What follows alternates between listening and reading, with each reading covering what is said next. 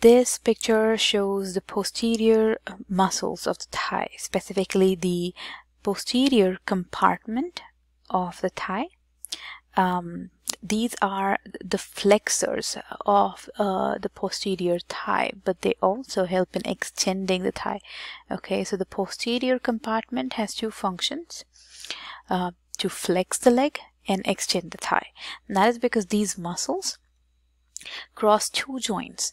One is the hip joint and the other one is the knee joint. So when you look at the motions of the muscle, this will make more sense.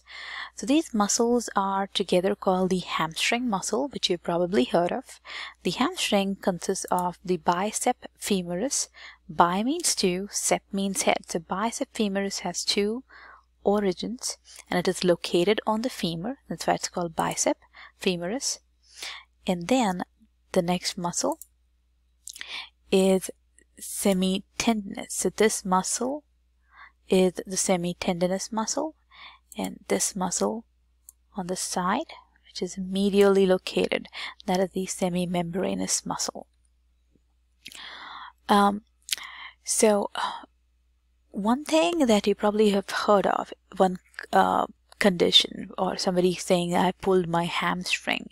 Now pulled hamstring are basically the strain of the hamstring muscle, just like somebody pulled the groin, right? So somebody who runs very hard or are required to perform sudden stops while running, and this can sometimes wear the tendinous regions of the hamstring and they can tear. The muscle that is most affected in here is the bicep femoris muscles. Okay, and usually it happens at the ischial tuberosity. And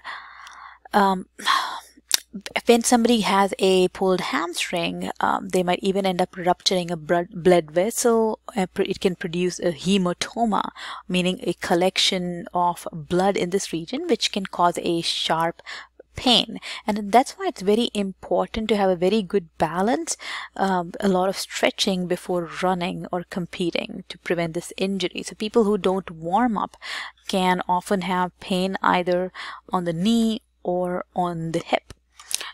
Which is pretty common for people who don't warm up properly and just start working out. Okay, so now let's look at the insertion and origins of these muscles. I'm going to start with the superficial, relatively superficial muscle. This is the semi-tendernous muscle. The semi-tendernous muscle originates at the ischial tuberosity. So what you're looking at is the anterior view. So if you rotate it slightly, you can see how it begins at the ischial tuberosity. It goes behind the leg and then slightly curves and then inserts medially on the shaft of the tibia, kind of medially. Okay, so this is the semi-tendernous muscle. The function of this muscle is to flex the leg at the knee joint and extend the thighs at the hip joint. So two functions: flexing the leg, because these are all flexors of the posterior compartment. So they all flex the leg at the knee joint and they extend the thigh at the hip joint. So all of these three muscles will have the same action. So I like this image because it shows all three muscles and you see how they are contracting. Now all these three hamstring muscles have the same action. They flex the leg, meaning they reduce the angle at the knee joint, and they extend the thigh at the hip joint. So this is flexion and this is extension. Okay, this muscle over here, slightly here. So this muscle over here is the semi-membranous muscle. The semi-membranous muscle has its origin at the ischial tuberosity. So this is the ischium and this is the ischial tuberosity. And if you look at how it's located posteriorly, you're looking at the back, it attaches to the ischial tuberosity and again inserts itself on the proximal medial surface on the shaft of the tibia.